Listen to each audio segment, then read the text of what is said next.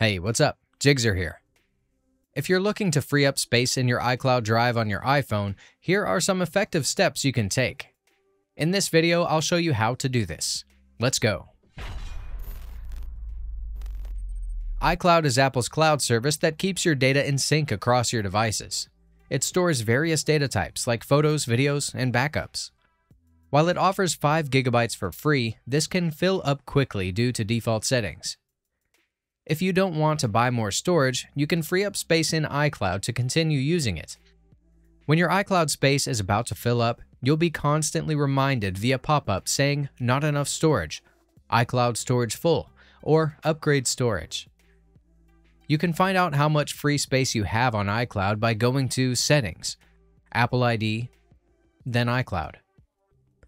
To know what is taking up your iCloud space, tap Manage Account Storage. When your iCloud storage gets full, things can start to go wrong. You might not be able to back up your device, new photos and videos won't save to iCloud Photos, and your files won't sync between devices.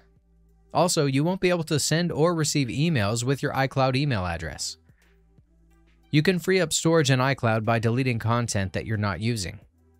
But before deleting anything, you might want to make copies of the information that you store in iCloud. To copy your files from iCloud to your device, use these steps. Open the Files app and choose Browse to show locations, then select iCloud Drive. Consider sorting or filtering your files by size. This way you can easily identify the largest files and decide whether to move or delete them first. By focusing on the biggest files, you can quickly reclaim a significant amount of storage space in your iCloud. To select, click again the More button. Tap Select, then choose the files and folders you want to copy. Choose how you want to send a copy of the file.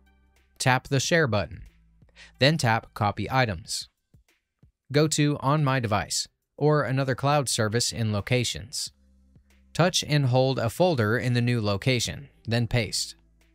After saving your files locally, consider transferring the files to OneDrive or Google Drive, as it can free up valuable storage on your iPhone and also provide secure cloud storage. Download first and install the OneDrive or Google Drive app. Open the Files app on your iPhone. Select the files you want to transfer. Tap the Share icon and choose either Save to OneDrive or to Google Drive. Afterward, check out the Recommended for You section in your iCloud settings. This feature can help you find photos, large files, or backups that you may not need anymore and can safely delete. To access it, simply go to Settings, Apple ID, iCloud, then Recommended for You. Here you'll see the Review Backups, Review Photos and Videos, and Review Large Files to get space back. But if you don't see any of these options, you can still manually delete content from iCloud. Now, to delete unnecessary files and folders from the iCloud Drive, open the Files app. Tap Browse to locate iCloud Drive. Then choose the files or folders you want to delete. Click the Select All option if you want to delete everything, or just select the files manually.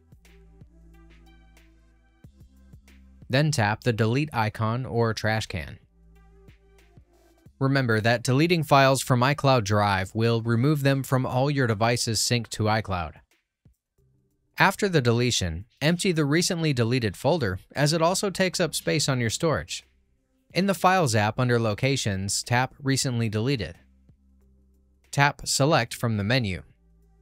Then click Delete All to permanently remove the files and free up space. You may also consider the other iCloud storage options. If you need more space, you can upgrade your iCloud storage plan for a monthly fee. On your phone settings, tap Apple ID. Locate iCloud. Click the Manage Storage, and then change storage plan to see the available options. Okay, if I've been able to help you, I'd appreciate a thumbs up and a subscription. If something didn't work out and you're stuck, check the comments. Maybe someone has solved the problem. Otherwise, I can try and help you further. I offer personal support on Fiverr and can give you independent advice. I also offer many other services. Feel free to check them out. You'll find the link in the video description. Until next time, bye.